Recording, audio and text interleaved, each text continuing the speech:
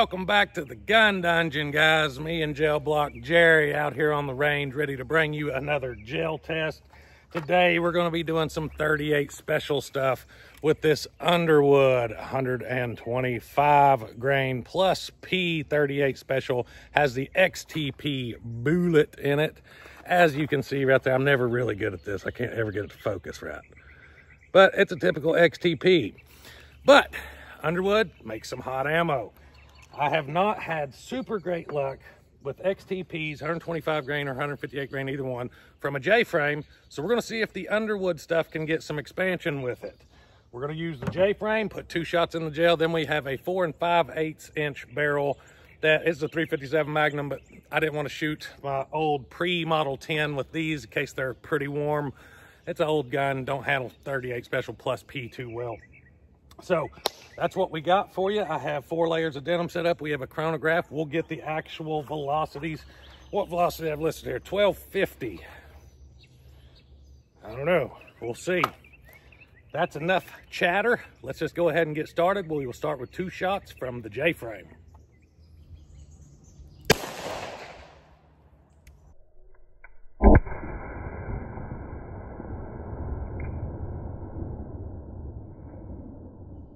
.1107, that's respectable from a J-frame. I hit a little high in this block, as you can see.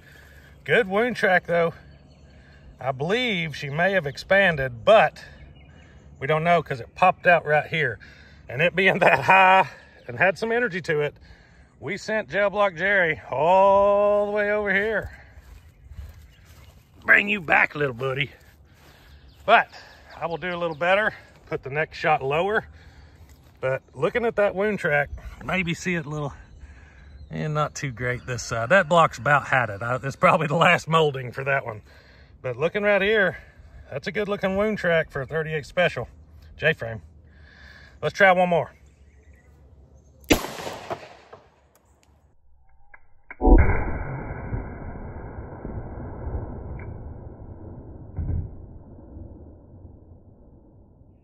.1041, a little lower than the first shot, but not bad. Look at there. Looks pretty similar wound tracks. That's our second shot. They look very similar. So I'm gonna say that first one expanded, considering there's our bullet expanded. It's about 2 inches into that second block. So we're gonna, shoot. I know. I shouldn't assume.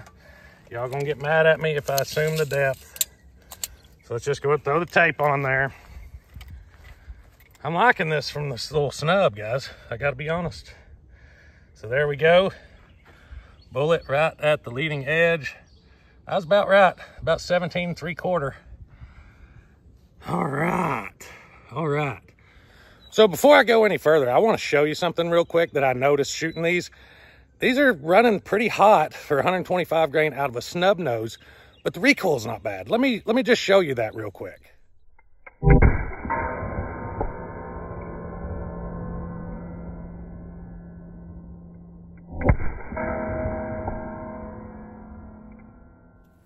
So as you can see, not too bad for a J-frame. I mean, is it something I want to shoot all day long? No, probably not. But I've shot a lot stouter recoiling loads than that, and that is trucking pretty good. So far, so good for the J-frame. Let's try the 4 5/8.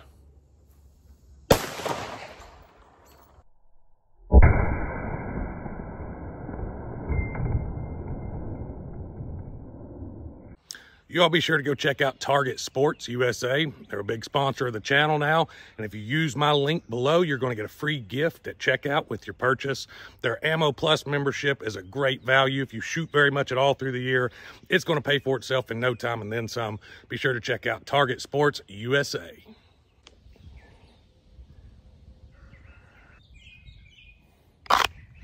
Y'all be sure to go check out Vetter Holsters, big sponsor of the channel. Have about any kind of holster you can think of. There's one of the cool designs that they have. You saw the blood red holster for my XDM 10mm. They make a holster for just about any gun out there. A lot of the 10mm stuff. I use their light tuck. That's about all I use anymore for inside the waistband stuff. Great products, great company. Check out Vetter Holsters. 1207. We're getting closer to that 1250. Now I laid this one in here just a bit low. So you can see that bottom wound track there. Looks about the same as the others, honestly. And it kind of streamlines, and there it sits kind of upside down. So it may have hit the table. I'm not gonna say it didn't. We're a little bit further than the other bullet. So you can see that one is about 18.5.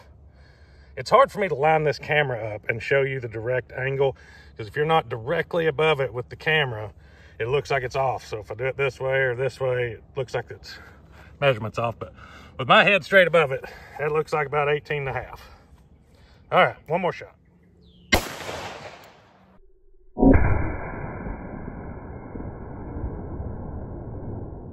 I don't think that's right, fellas. I think the chronograph took a little poo on me there.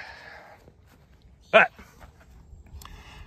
second from the bottom wound track, that looks good, and it holds it for a good while down through there. Probably the best looking wound track so far. So I don't think that speed was right. Let's throw our tape up here. Well, we got the penetration this time. Yes, we did. Look at that. That looks like a good expanded bullet though. And we got about 23.25.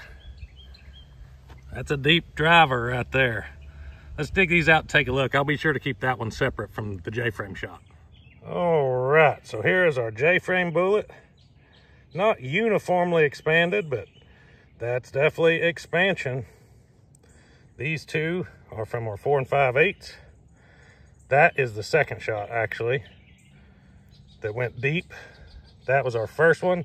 It probably would have went just as deep had it not hit the table. And it's got that real flat front on it where it drug on that table. So that's how I knew which one that was. But yeah, that is not terrible. So there you have it. Underwood 125 grain XTP. Pretty good performance in my opinion, especially from that little J-frame. That 125 grain bullet expanding reliably through 4 layers of denim and getting good penetration. Our 4 5/8 clearly went a little deeper, had a little more speed to be expected. And XTPs are not known to overly expand. They are known to drive pretty deep. They expand a little, penetrate a lot, in comparison with a lot of more common hollow points these days. Like HSTs expand a lot, don't penetrate as deep. But XTPs have always been known to be pretty good penetrators. So this is pretty typical performance from an XTP, and getting that from that little snub nose really gave me the warm and fuzzy. So good load in my opinion. Hope you guys enjoyed the video. If you did, don't forget to hit like and subscribe. And until next time, guys, stay tuned.